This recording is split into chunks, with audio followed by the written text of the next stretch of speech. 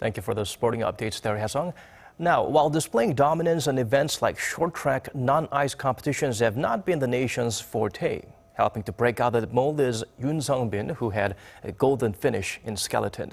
Lee Ji-won gets us better acquainted with the underdog that stole the spotlight from his European and North American competitors who were expected to cruise to an easy win.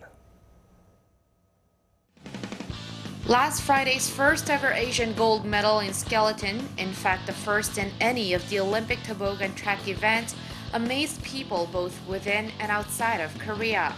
And though a week has passed, it all still seemed surreal to the gold medalist Yoon Sung-bin of Team Korea as he spoke to the press at Pyeongchang's main press center on Wednesday. Yoon said that he is happy to have achieved what he and his team had dearly hoped for, and that he has been cheering for other athletes for the past few days. I wasn't really able to have time on my own, but when I had some time to myself, I mostly slept. Our bobsleigh team haven't finished their games yet, so whenever they had a game, I would go and cheer for them. When asked whether he was certain of winning the gold medal, Yoon said that no one can be certain, but that he had thoroughly prepared for it and that he was confident in his runs.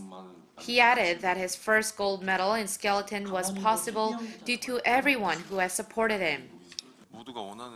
All this was possible because my team ran together with me for the same goal.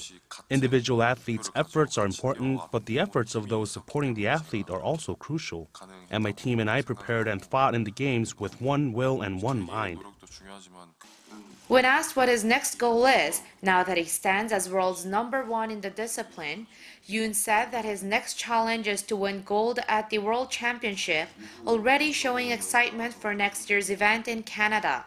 Yoon added that he is glad to have been a part of promoting the winter sports within Korea and to have promoted Korea to the world. And with the 23rd Winter Games held in Korea, he, like all the other Korean athletes, is happy and lucky to have been able to perform in front of the people of his own country. 이지원, 아리랑 뉴스, 평창.